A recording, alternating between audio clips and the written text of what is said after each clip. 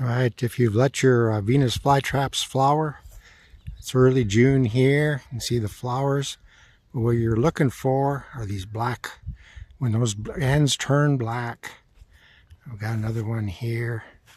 You can see, if you look at those black ends real close, I don't know if this thing will do it, but you can see the little seeds in there. If it'll focus in, I don't know if it will. But those are what you're looking for, those black ends and those little tiny seeds in there. That's when it's ready to harvest those seeds.